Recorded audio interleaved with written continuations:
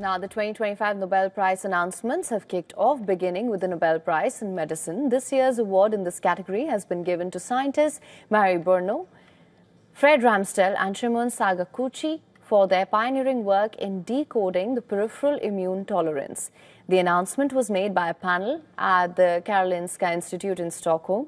The Nobel Committee credited the scientists with a major breakthrough in immune tolerance and explaining how the body's immune system is kept in check to prevent it from attacking its own organs. The awardee trio includes Shimon Sakaguchi, a researcher at Osaka University who discovered a new class of T cells crucial for the body's defense. Mary Brunkow and Fred Ramsdell, researchers at biotech firm Celltech, Washington, primarily developed pharmaceuticals for autoimmune disease. Their pioneering work on peripheral immune tolerance revealed how a special class of immune cells, which is known as regulatory T cells, who act as guardians against autoimmune disease. The laureates' work answered this long-standing question by uncovering the mechanisms behind peripheral tolerance, the immune system's ability to avoid self-harm.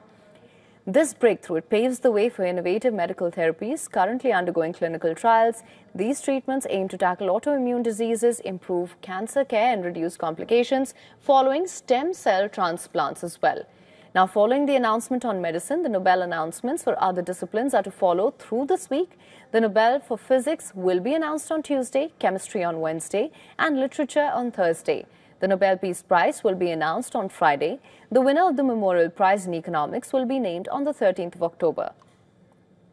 For latest news, download the WION app and subscribe to our YouTube channel.